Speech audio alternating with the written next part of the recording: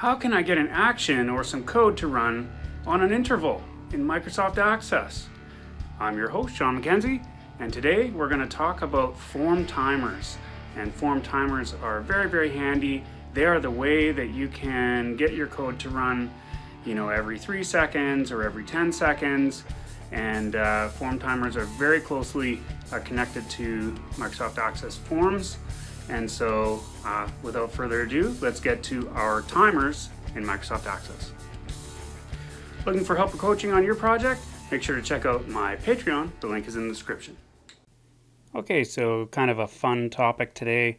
We're going to take a look at form timers, which is basically the way that you can do timers in Microsoft Access. We're using the same file we've been using, and we're going to go to the Create ribbon and then choose a form. We'll choose Form Design, and then I'll just save this here to get us started. So there we go. Got our. I'll call it Timer Form. And now form timers are, like I said, they're closely connected to the form, so they're kind of part of the form object in Access. And so what we'll do is we'll drop a text box onto our form here, and I'll just call it the number. And so I guess what we'll do is we'll create a number that increments every so many seconds, and then it shows on the form here. And then we'll change the color of the background of the form every so many seconds, and so that way you can see how this can be done. And so we'll give our form control a name. I'm going to call that txt number. I spelled it wrong here. Txt number in the other tab, and then you can see there's our text box on the form, and that will increment with a number in it. And we're going to run some code that's going to run every few seconds in order to do that. Now first what we'll do is we're going to look at the form properties. Now you can choose it in the drop down here and go to form properties, or you can click outside of the form in the gray area, and that'll also switch to the form properties selection of the form itself.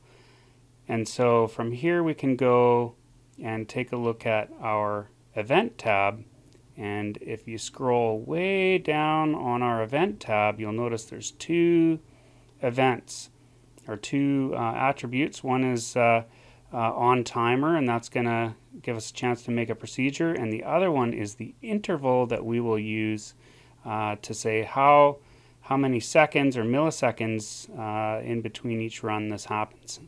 And so we'll select the ellipsis here that you can see on the far right, and then we'll choose the code builder, and I double click there. And then that's going to open up our Visual Basic code window, and we can get started. And what we can do here is I'll put a little comment at the top of the code. Handles the timer event for this form, and I'll create a variable for return value. And then what I'll do is I'm going to set the value for that equal to, and I'm going to use NZ here, which is the same as coalesce in SQL, which means get me the value out of that text box, but if it's null, or in other words there's nothing in there, then give me a 0 instead. And so that's going to populate our return value there, and it's going to put the number from the text box, the one here that we created.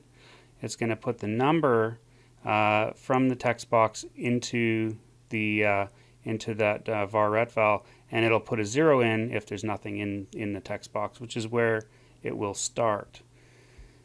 And then we can go and I'm going to create a long integer for our number, which is actually going to be sort of like the number that is, each time the timer goes, it's going to have this number, and we're going to set it to, our return value plus 1. So if it's 0, then our number will be 1. If it's 1, then it's going to switch to 2, etc., etc. As long as the form is open and the timer is running, it will run until you actually get over the 2 point whatever billion that number that can be stored in a long integer in VBA.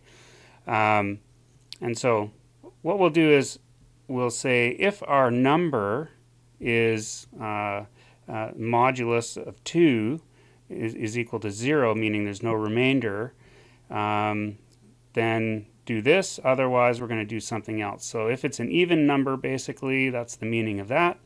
If it's an even number, then let's set the back color equal to green, otherwise set it to blue, say.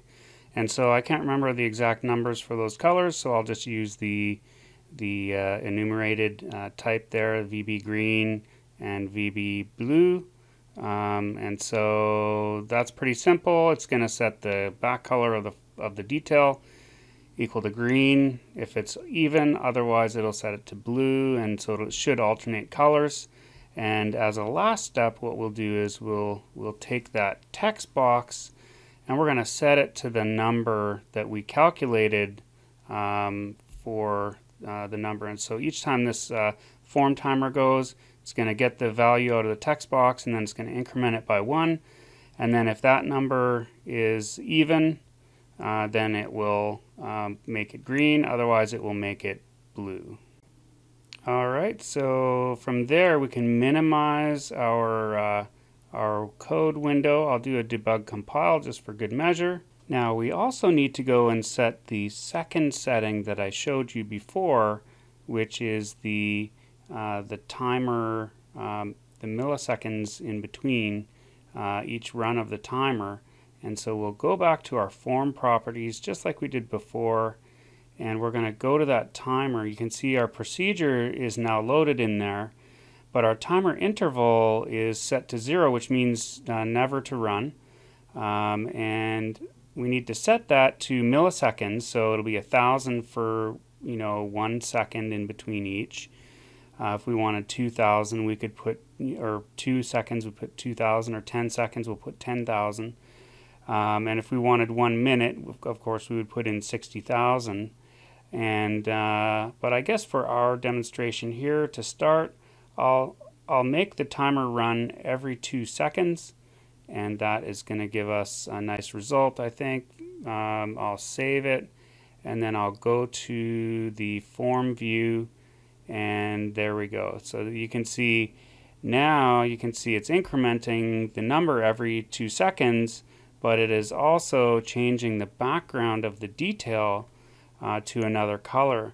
And so this is a nice thing about form timers, is that you can kick off just about anything that you want. I would add the caveat that you should probably minimize the amount of things that happen during a timer event in case they spill over into sort of other things, or they can interfere with user behavior or user data entry and things like that. Just be careful, use them sparingly and when they need to be run. And one of the things you can do, I changed this to go every 5 seconds now, so you can see it's changing every 5 seconds. But one of the things that you can do is you can have a form open and then set itself to visible equals false, so that it disappears in your program, but it has a timer running to perform some action in the background. Looking to hire programmers for your project? Make sure to check out the additional links in the description. Hope you enjoyed today's discussion on how to use form timers in Microsoft Access. Have a great day, have a safe day, and I'll catch you next time.